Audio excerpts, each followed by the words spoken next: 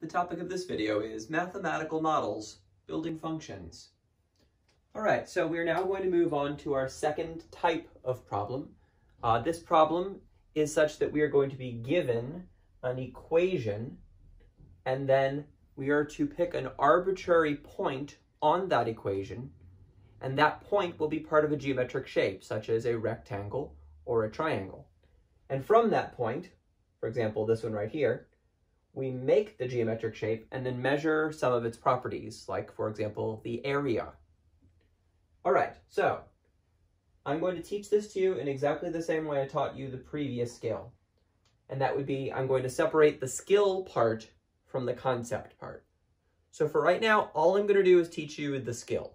When you see a problem of this type, here is the skill you need to be able to perform. First, let's look at the problem.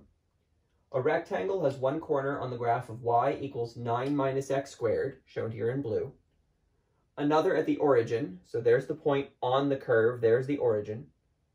A third on the positive y-axis, and a fourth on the positive x-axis. So here's the rectangle that we're dealing with.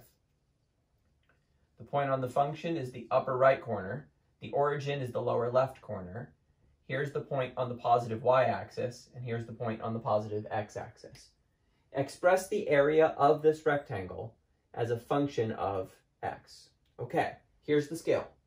For this problem type, what you have to do is start with the equation a equals x times y for a rectangle, or a equals 1/2 times xy for a triangle. Then replace y with what it equals in the problem, and then write a of x instead of a. All right, so here we go. We are now going to express the area of the rectangle as a function of x. This is a rectangle, so we start with a equals x times y. Next, replace y with what it equals. Y equals 9 minus x squared. You may distribute if you would like or not, it doesn't matter. And then finally, replace a with a of x. So we get a of x equals 9x minus x cubed. Or if you don't like the fact that these terms are in ascending order, you can write negative x cubed plus 9x. Either one of these is acceptable. Okay, this is how you express the area of the rectangle, A, as a function of x.